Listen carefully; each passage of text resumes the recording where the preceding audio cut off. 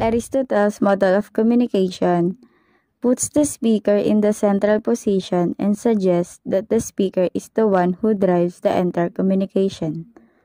Burden's model of communication takes into account the emotional aspects of the message. Berlo'S model of communication operates on the SMCR model. This is the most basic form of communication the person engaged in today. It is less of a model and more of an identification of parts of communication. As a whole, the SMCR model relies on 4 key elements. Source: the person who originates the message. He will translate the information into a message. Message is the content that is being communicated. Then he sends the message through a certain channel. Channel is the medium being used to transmit the message. Then the receiver will decode the message. Receiver is the person whom the message is directed toward. This model was first developed in 1960 by David Berlo, athetician and founder of the communication department at Michigan State University. In 1960, David Berlo wrote a book entitled The Process of Communication. This model used in television, newspaper, magazine ads, advertising, social media, and other forms of communication.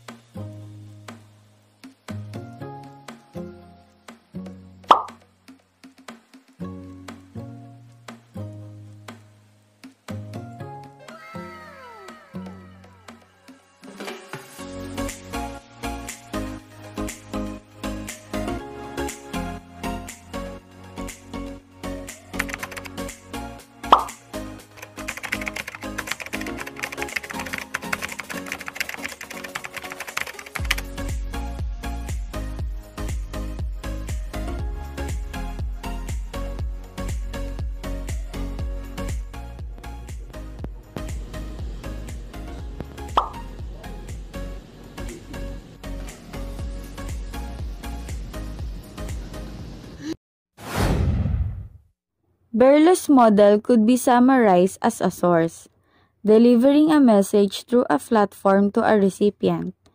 2 actions are inherent in this model, and coding happens on the sender's end, involving how the message is transmitted. The receiver must decode the message through the channel that was used.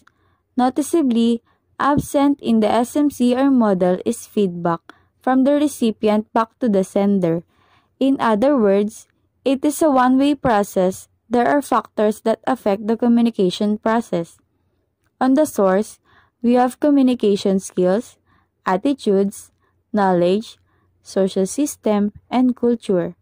While on the message, there are content, elements, treatment, structure, and code. Then on the channel, we have seeing, hearing, touching, smelling, and tasting. These are the 5 senses that will serve as the media to deliver the message to the receiver. On the receiver, the same factors affect the communication process. Just like the source, we have communication skills, attitudes, knowledge, social system, and culture. Let us now study all the factors in detail. First element is the source. The source is also known as the sender, the one from whom the thoughts or information originates. He is the one responsible to transfer the information to the receiver, after carefully putting his thoughts into words. The source transfers his information to the recipient with the help of communication skills, attitudes, knowledge, social system, and culture. These are the factors related to the sender and is also the same in the case of the receiver. First factor is the communication skills. The communication skill of a person is a factor that affects the communication process. If the sender has good communication skills, the message will be communicated better than if the sender's communication skills are not good. Similarly, if the receiver cannot grasp the message, then the communication will not be effective. The speaker must possess excellent communication skills to make his communication effective and creates an impact among the listeners. The speaker must know where to take pauses, where to repeat the sentences, how to speak a particular sentence, how to pronounce a word, and so on. Second factor is attitudes. The attitude of the sender and the receiver creates the effects of the message. The person's attitude towards self, the receiver, and the environment change the meaning and the effect of the message.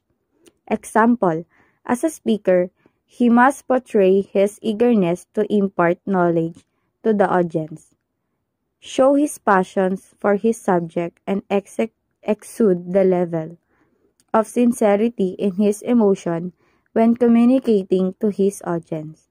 In order to do the same thing as he did, third, knowledge, familiarity with the subject of the message, makes the communicated message have their effect. More knowledge on the subject matter makes the sense the message effectively.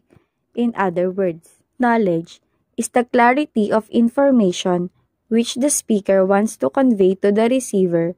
One must be thorough in what he is speaking with complete in-depth knowledge of the subject. Fourth, social system. Values, beliefs, laws, rules, religion, and many other social factors affect the sender's way of communicating the message. It creates a difference in the generation of the message. Place and situation also fall under social system. As a speaker, he must consider the social system in order for the receiver to feel the sincerity of the speaker, and probably the receiver will show his interest to listen. Example, imagine a politician delivering a speech. When he proposes to construct a temple in a Muslim-dominated area, what would be the reaction of the listeners? Possibly, they would not be interested to listen. Was there any problem in the communication skills of the leader? Or he didn't have the right attitude? The displeasure of the listeners was simply because the speaker ignored the social setup of the place where he was communicating. He forgot the sentiments, cultural beliefs, religious feelings of the audience. Had it been a Hindu-dominated society, his speech would have been very impressive. The last factor is culture. The cultural differences makes messages different. A person from one culture might find something offensive, which is very much accepted in other culture. Culture refers to the cultural background of the community or the listeners, where the speaker is communicating or delivering his speech. As a speaker, he must be sensitive in every word or action that he will utter and portray. If he wants his audience to listen, those are the factors affecting the source. Second element, message. A message is a substance that is being sent by the sender to the receiver. It might be in the form of voice, audio, text, video, or other media. When an individual converts his thoughts into words, a message is created. This is called encoding. There are 5 key factors affecting the message. First, content. Content is the thing that is in the message. The whole message from beginning to end is the content. Content is the script of the conversation. It is simpler words, the backbone of any communication. It is very important for the speakers to carefully choose the words and take good care of the content of the speech. The content has to be sensible, accurate, related to the thought to hit the listeners bang on, and create an immediate impact. Second element. Elements are the nonverbal things that talk along with the content, like gestures, signs, language, etc. It has been observed that speech alone cannot bring a difference in communication. Keep on constantly speaking and the listeners will definitely lose interest. After some time, the speech must be coupled with lots of hand movements, gestures, postures, facial expressions, body movements to capture the attentions of the listeners and make the speech impressive.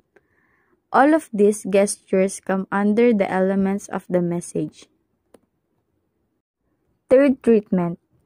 Third treatment is the way one treats his message and is conveyed to the listeners or receiver. It is also affects the feedback of the receiver. One must understand the importance of the message and must know how to handle it. If a boss wants to fire any of his employees, he has to be authoritative and can't express his message in a casual way. This is referred to as the treatment of the message. One must understand how to present this message so that the message is conveyed in the most accurate form. Next is structure. The structure of the message or the way it has been structured or arranged affects the effectiveness of the message. A message cannot be expressed in one go.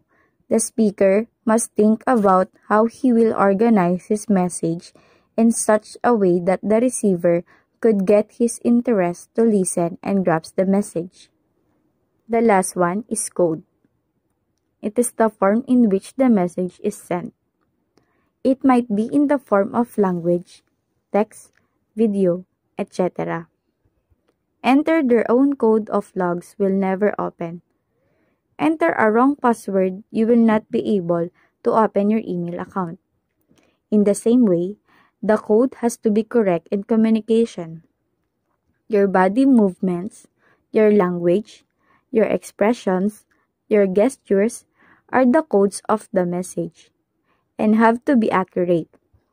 Otherwise, the message gets distorted and the recipient will never be able to decode the correct information. Those are the factors affecting the message. The third element is channel. Channel is the medium used to send the message in mass communication and other forms of communication. Technical machines might be used as channel, like a telephone, internet, etc. But in general communication, the five senses of human being are the channel for the communication flow, and it affects the effectiveness of the channel. First factor, hearing. The receiver could receive the message through the sounds that the speaker uttered. Second, seeing. The receiver could perceive the message through the visual materials displayed in any platform used by the speaker, like pictures, graphs, cinema and video films, videotapes, paintings, drawings, cartoons, prints, designs, etc. Then, touching. The receiver could get a message when he holds, caresses, feels, or anything that encounters some things with his hands, like holding hands. Smelling. The receiver could receive the message through the smelling, like the aroma of coffee or flower. Then the last one, tasting. Taste also provides the information to be sent as a message. All five senses are the channels that helps human beings to communicate with each other. The last element is receiver. When the message reaches the receiver, he tries to understand what the listener wants to convey and then responds accordingly. This is also called as decoding. The receiver should be on the same platform as the speaker for a smooth flow of information and better understanding of the message.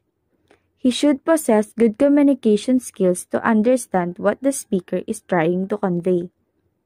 He should have the right attitude to understand the message in a positive way. His knowledge should also be at par with the speaker and must know about the subject. He should also be from the same social and cultural background, just like the speaker. Criticisms of Berlo'S SMCR model: there is no concept of feedback, so the effect is not considered. There is no concept of noise or any kind of barriers. In communication process, it is a linear model of communication. There is no two-way communication. Both of the speaker and the receiver must be similar according to all factors mentioned above, or must be on a common ground for a smooth conversation, which is sometimes not practical in the real scenario. This is the end of our unpacking the Berlo'S model of communication.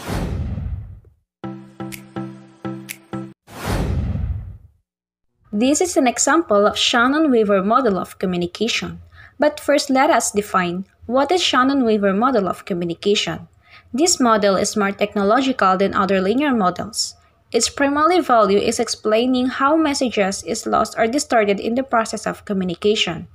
Weaver model of communication was created when Claude Elwood Shannon in 1948 wrote an article in Bell System Technical Journal with Warren Weaver entitled A Mathematical Theory of Communication that was later came to be known as Shannon-Weaver Model of Communication or Mother of All Models.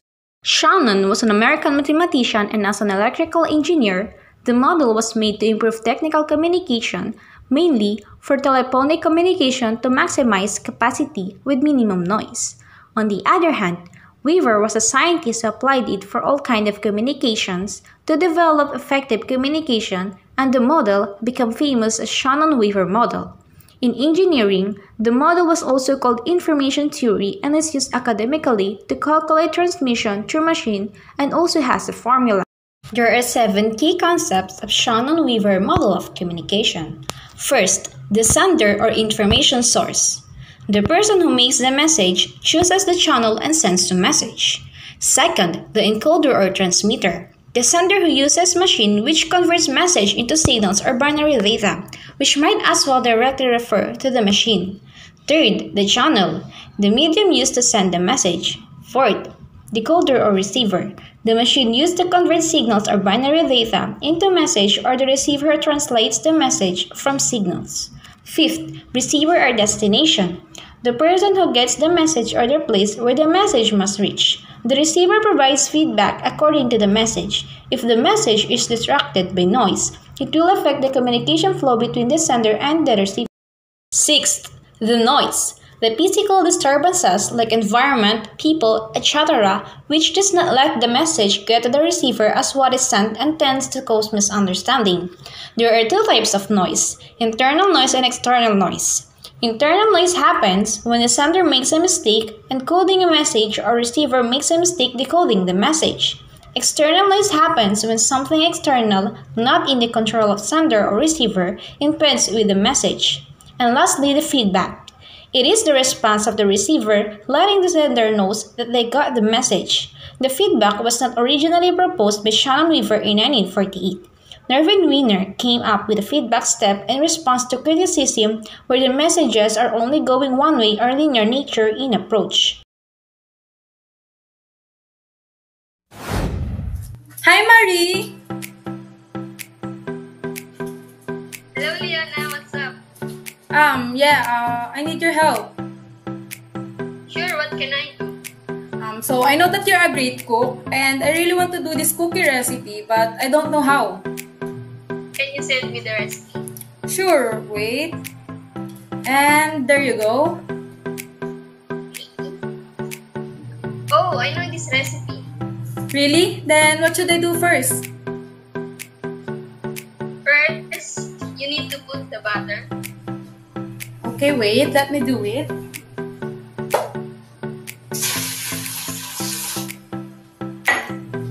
Okay, now I'm done pouring the water. What should I do next? Wait, water? I said the butter. Oh, I thought you said pour the water. No, I clearly said the butter. And that's fine. Can you just start over? Sorry, can you say that again? As shown in the example of Shannon-Weaver model of communication, Leona sent a message via video call to her best friend Mary, asking for a guide on how to cook a cookie, referring to the recipe that Leona sent to her. But because of the sudden external noise, Leona didn't get what Mary said and made a mistake. Here, Leona represents the sender information source.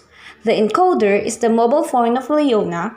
The channel is the mobile network. The external noise is the distraction that suddenly occurred during their conversation. The decoder is mobile phone of Mary. And lastly, Anna represents the receiver. Leona makes the message and sends it to her best friend Mary through a technological channel which is a mobile network. The transmitter or the mobile phone converts the message into signal understandable to the machine. The message is sent in signal through a medium. Then Mary's mobile phone or signal receiver has to receive the message so Mary can understand and interpret it to send feedback. But due to the external noise, during the video call, it caused problems in the communication process between Leona and Mary. The communication problem that happened between Leona and Mary can be placed under effectiveness problem. According to Shannon-Weaver, there are 3 levels of main problems of communication, namely the technical problem, semantic problem, and effectiveness problem. Technical problem answers the question how a channel causes a problem, such as when a machine imported for the communication of the message has a fault. Semantic problem. This is when the message that was sent is different from the message that was received. Effectiveness problem answers the question how effectively does the message cause reaction or how well the message can cause a response from the receiver.